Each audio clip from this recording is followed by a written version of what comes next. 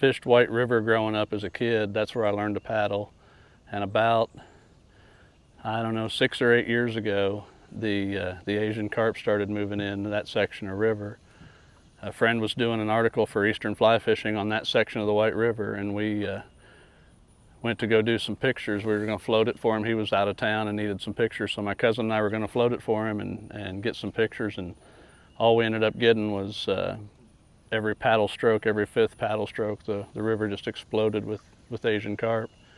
It was the first time it really affected my fishing, and I really noticed what the potential for the damage was. Since then, they've moved up White River, they've moved up Salt Creek. They're at the base of Monroe Dam, they're at the base of Patoka Lake.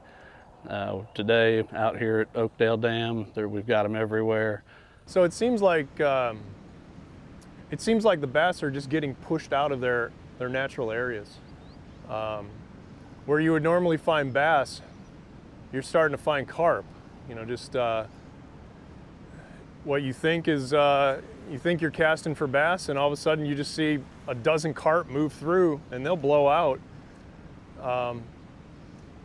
You know, so it's very, it's kind of disheartening seeing all these changes. Wow, so we just turned the motor on here and these things started jumping all over. This one jumped in the boat. I had to jump out of the way, just about got drilled with it. And yeah, so this is a silver carp.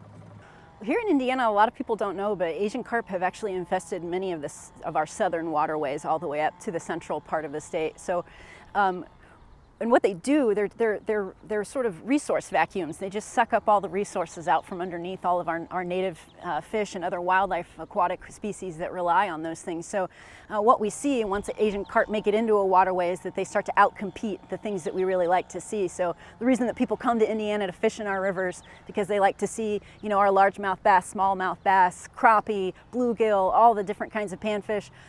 Those things are becoming way less prevalent in our waterways because Asian carp are essentially eating